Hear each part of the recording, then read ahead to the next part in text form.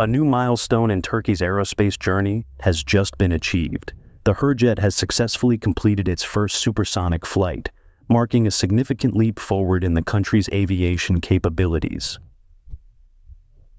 At 9:45 a.m., the Hürjet took off from Hürjet Air Base, and during its 38-minute flight, it broke the sound barrier, reaching supersonic speeds. With an F-16 jet flying alongside for safety, it landed smoothly at 10:23 a.m., capping off a flawless test. Developed by Turkish Aerospace Industries, the Hürjet is a sleek advanced trainer and light combat aircraft.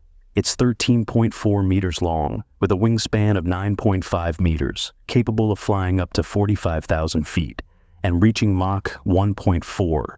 The Hürjet is designed to replace aging aircraft like the T-38 Talon and F-5 in Turkey's fleet, and is already catching the eye of international buyers.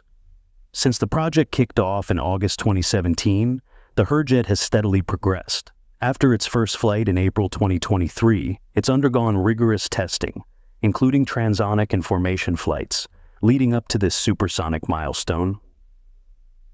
Engine integration and ground tests began in early 2023, paving the way for its maiden flight on March 18th. Since then, it has passed test after test, proving its capabilities in real-world conditions. With the Hürjet ready to make waves in both the national and global aerospace markets, Turkey is solidifying its place on the world stage. Stay tuned for more updates on this exciting journey. And don't forget to like, share, and subscribe for all the latest in aviation news.